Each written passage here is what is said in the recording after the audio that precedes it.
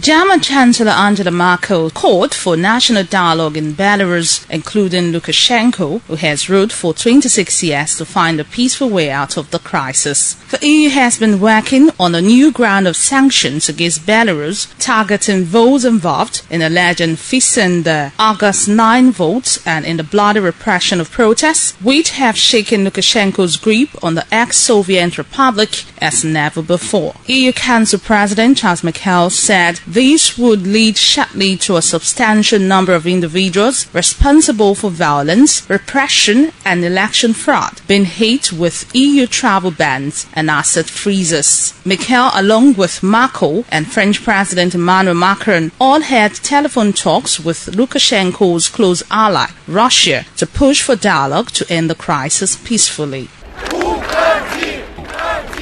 It's like a question of life or death. So it's really important to protect our country and to make it really free, because we're a good nation. We are not thinking about any violence, not thinking about anti-constitutional reform. It is our proposition for dialogue. It's 100 million%. Some of those council members were in power once. They were kicked out and hold a grudge. Others are outright Nazis.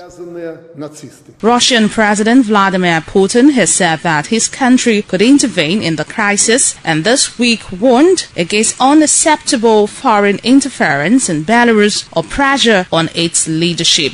Ahead of the summit, Belarus opposition leader Svetlana Tikhanovskaya, a 37-year-old political novice who fled to neighboring Lithuania after claiming victory in the vote, called on EU leaders not to recognize these fraudulent elections. Lukashenko's claim to victory in the election with 80% of the ballot sparked the largest demonstrations in Belarus since it gained independence with the 1999 collapse of the Soviet Union. Sharon Ajayi reporting.